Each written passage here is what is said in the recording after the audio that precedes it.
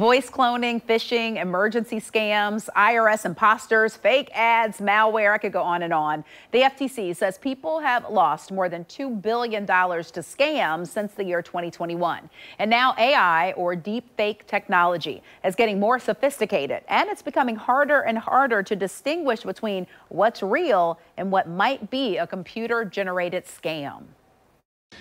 Where you don't realize basically how dumb you were. This is deepfake example of what is possible with powerful computer and editing. It's hard to tell what's real and what isn't. What's up, TikTok? You guys cool if I play some sports? Deepfake scammers use AI algorithms to manipulate videos or images, creating realistic, fraudulent content. More for the audio experience. It's important to know the telltale signs of an AI fake. First, look for inconsistencies in the video.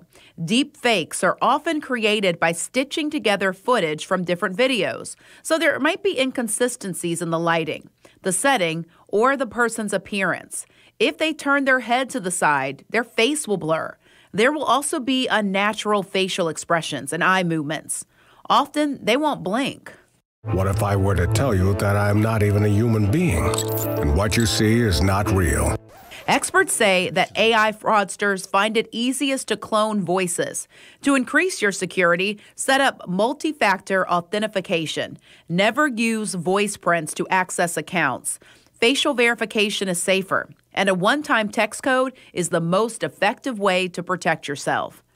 Apps like Invid We Verify is a free tool developed by the University of Maryland that allows users to verify videos, and Reuters Fact Check checks claims made on social media and other platforms, and it has dedicated sections on its website specifically for deep fakes.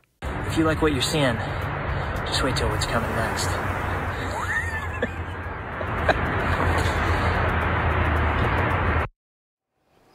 Yeah, that looked fake, right? So the United States, though, has announced the strongest global action yet on AI safety. President Joe Biden signed an executive order that requires artificial intelligence developers to share safety results with the government. It also protects consumer privacy and creates a program to evaluate potentially harmful AI-related healthcare practices.